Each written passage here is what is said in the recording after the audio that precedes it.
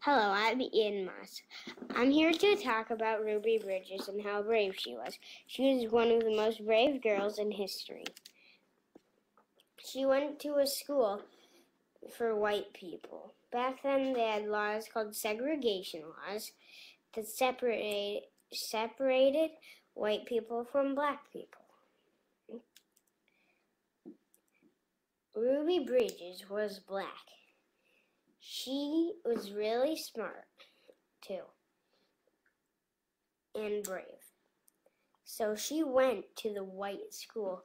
She didn't cry or anything when all the white people yelled swears and stuff at her to go home and get away from the school. But she just stood still and didn't worry.